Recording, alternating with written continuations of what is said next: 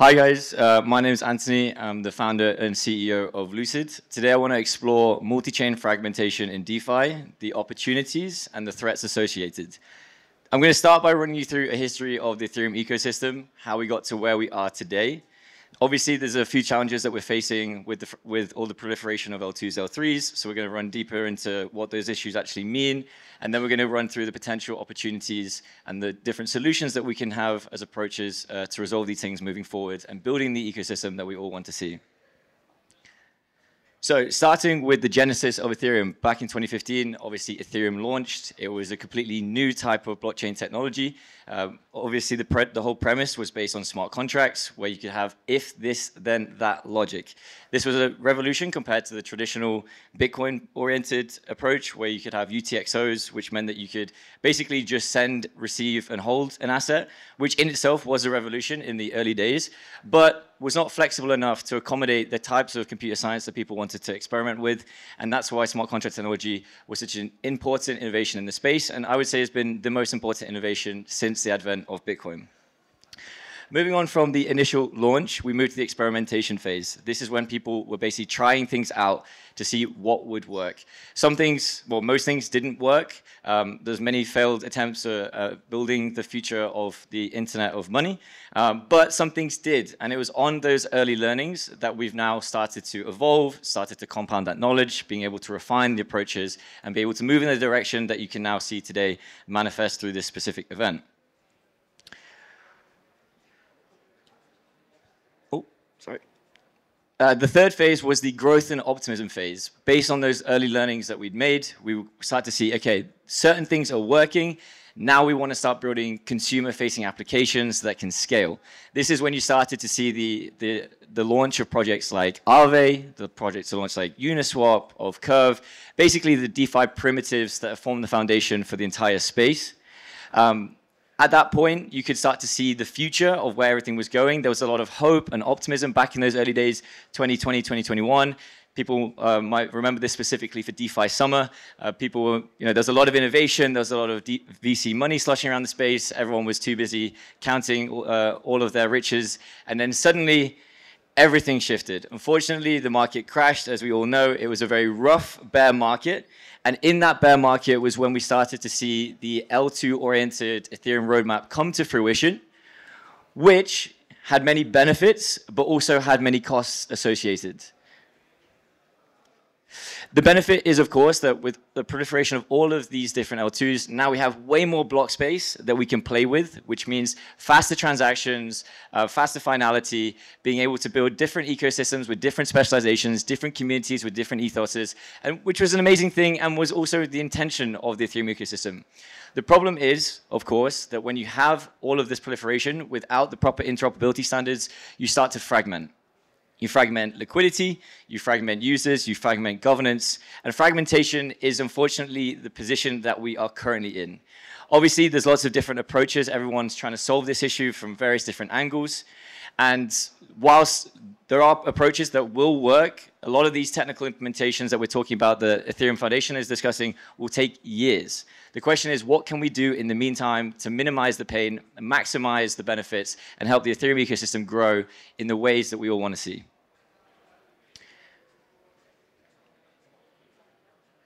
So going a little bit deeper into the issues. So what's the issue with liquidity fragmentation? Well, if you deploy to a new L2, you're starting from zero. You're not able to carry forward any of the liquidity that you had previously. You have to then start considering, okay, are we going to start bridging liquidity in from other ecosystems? Do we want to generate everything again organically? Do we want to re-engage the old community to come with us? Do we want to engage the local community and try and build a strong foundation there? And so there's a lot of considerations, and it's a very difficult process. Like if you look at some of the biggest DeFi protocols that have been deployed, you'll see that they have a lot of success on maybe 1 or 2 chains, maybe even 3 or 4. But then as you start going out, you start seeing massive depletions in the rate of traction, the rate of liquidity, and asset growth on other chains. So there's a lot of risk associated with that, because if you are a very successful DeFi protocol, you're on 2, 3 chains, things are looking really healthy, things are looking good, and you want to grow, you want to bring your ecosystem, you want to bring your product to more people, to bring more choice to the space, but then your product fails on that ecosystem, it's a really bad reflection for the entire project, even if you had a lot of success elsewhere. Then obviously the issues surrounding bridges. Which bridges do you use? How are you doing the due diligence? Do you want to use different bridges for different ecosystems? The biggest hacks that have ever happened in Web3 all happened through bridges. I mean, people are obviously aware of the wormhole attack. They're aware of the jump attack. Hundreds of billions of dollars have been lost in these attacks. And whilst security standards are improving, it's still taking far too long. These are honeypot attacks that are being executed by nation-state sponsored hacker groups. Like, this is the kind of risks that we're taking, where you have literal teams in North Korea that have been trained for decades to know exactly how to attack your bridge in the fastest way possible to inflict the maximum amount of damage and to walk away with those funds, having washed them through various centralized exchanges. The third problem is that teams struggle with treasury management across all these different ecosystems. Again, even if you decide that you want to use certain bridges, you're comfortable with the trust assumptions, and you're bringing in your assets, often you're going to be moving your own governance token. And the question is, you don't want to have full exposure to governance token on one chain or on many. You want to have a diversified treasury, but to do that, obviously, you're selling assets into the open market. It affects prices, and also treasury diversification is a problem that we're facing on a very significant level. If you go to DeepDAO and you look at the treasury composition of a lot of these projects, the treasuries are often 99% exposed, or even 100% exposed, to their own governance token. This is a huge problem because in crypto, there's a lot of micro movements of trends. And if you're unable to diversify your treasury when your trend is relevant and your prices are pumping, then when the trend inevitably shifts, you're going to suffer and your treasury is going to be decimated, as we've seen time and time again. So exploring different solutions, how do we actually solve these different problems? One of the solutions, I think, is obviously modular architectures. Modular architecture stands in opposition to monolithic, whereby you can upgrade certain components of the organization without having to scrap the whole organization as you go. Modularity obviously exists on a spectrum where you can go from more to less. We want to be moving in the direction where we are moving progressively to more modularization so that we can swap in and out of these different components of these multi-chain DeFi projects without having to re-audit and rebuild everything time and time again. As well as that, I think a lot of DeFi teams are not actually aware of the scale and scope of all the smart contracts available in the space that have been some of them were birthed in the early 2020-21 DeFi summer. Some of them have been birthed more recently. DeFi teams I speak to are not aware of the full breadth and depth of the smart contracts available that could optimize their experience in the multi-chain world. So in my opinion, one of the roles of someone in the space should be to go out, find all those contracts, bring them under one roof, educate the DeFi founders, DeFi teams on what they should use, and then help them use them.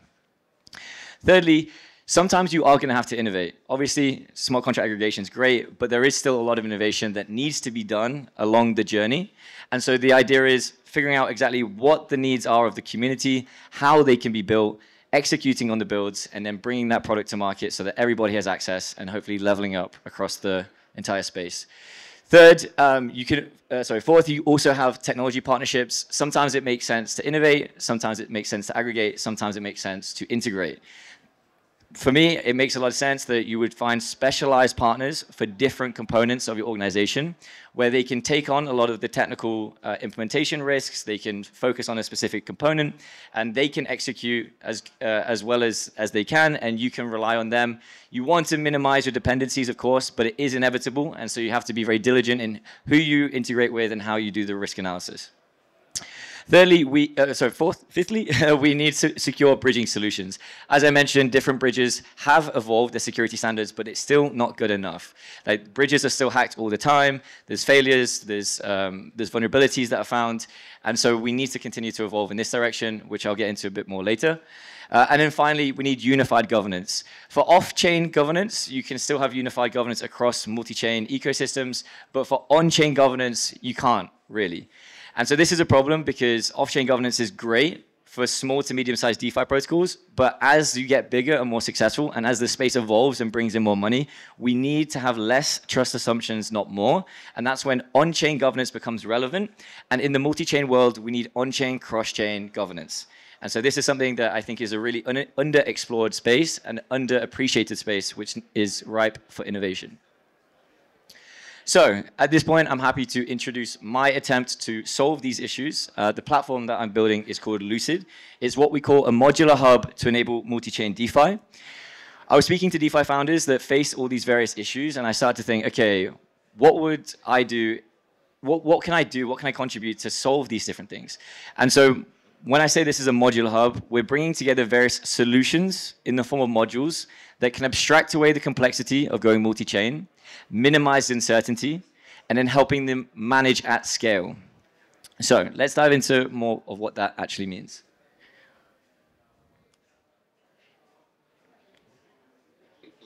Okay, so here you can see some of the information surrounding the project.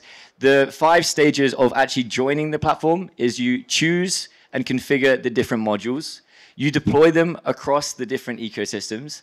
At that point, you can do multi-chain liquidity management, and you can do multi-chain operations with no coding required. We have 3 main modules on the platform, which I'll dive into in more detail now.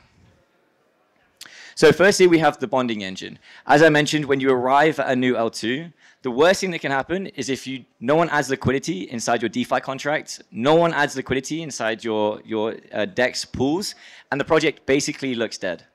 The way that you can mitigate that is by coming to our bonding engine, setting very specific liquidity and TVL targets for each ecosystem, and then tying those targets together with a discount on the governance token, which the community can then use as an incentive to meet those targets for you. So you can specify the exact contract that they want to have the liquidity added to, the exact pool. Then you create the bond with the discounts. The community can then see all of that's available. And then they can see which discounts they want to jump on. They can then, at that moment, bridge to those relevant ecosystems. They can interact with your DeFi protocol in the way you want by adding that liquidity.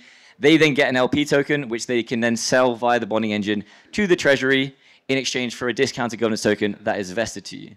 So this is important because you can set very specific targets and you can be very conservative in your discounts. You can come in and say, okay, I'm willing to pay a 3% premium to get this liquidity. So you create those bonds, you push them live, and you see how the community is. Are they receptive? Are they actually doing this for you? If they do, then happy days. You've only lost 3% to get this minimum level of traction. And if they're not, then you can go back and increase that discount. You can increase it to 5%, 7%. And again, you can be conservative in your approach. But this allows you to have a very granular management over your liquidity and whilst also engaging the community at the same time. So it can be traditional community members that are going to go and interact in a certain way because they already love your project and they want discounted governance tokens. Other community members from other communities are also going to be stumbling across your project because of the bonds, and it really opens up this whole other avenue for you as well. So this is so this for us is a really important component of liquidity management. Obviously, you're moving different assets from different chains. We're also working with router protocol, which is an intense-based protocol, whereby you can go from any asset on any chain to any bond on any chain in under 20 seconds with just one click. So this is going to be a very streamlined operation where the projects can come and they can deploy their DeFi protocol over multiple chains.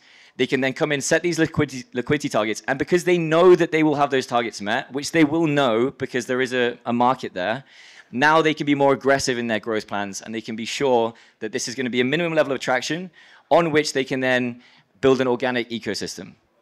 And a good example of that is if you're a lending market and you want to deploy to somewhere new, you can then say we want to incentivize $1 million of supply side liquidity on this certain chain.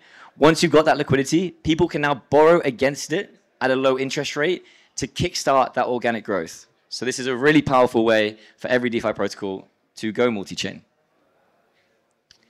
The second module is the multi-vote module, which, as I was saying earlier, I think on-chain, cross-chain governance is something that has been massively underappreciated in the space.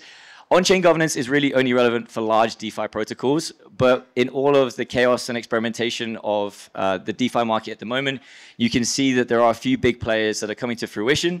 It's no coincidence that the biggest DeFi protocols are already on-chain governance oriented. So that's Aave and Uniswap and Compound, but they're not yet cross-chain enabled.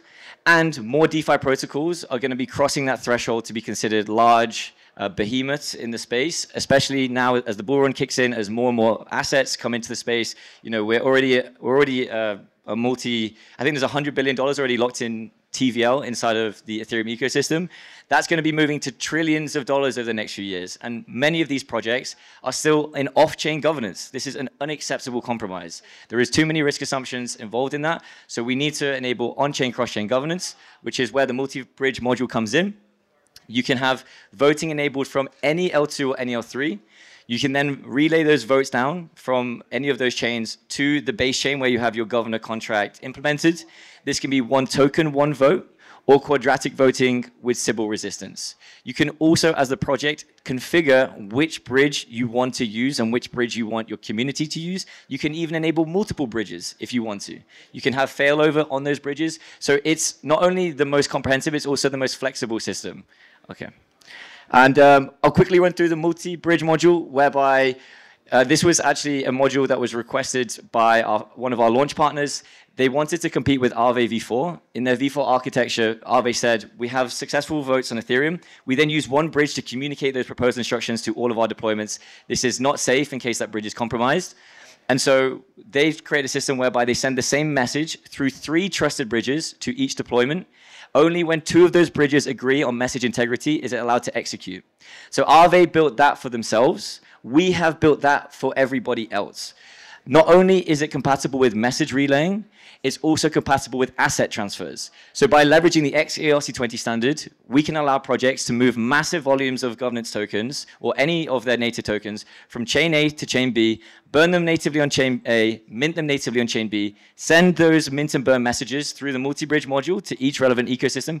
Only when it's had at least 2 of the 3 bridges confirm the integrity is safe, then it will do the execution. This is the safest way to do large volumes of asset transfers in the space. That has existed. You have no dependency on a single bridge. No matter how good you think your bridge is, it is a risk. Whereas if you have 2 bridges at the same time that need to be hacked, then your risk of failure, the risk of hack, is infinitesimal.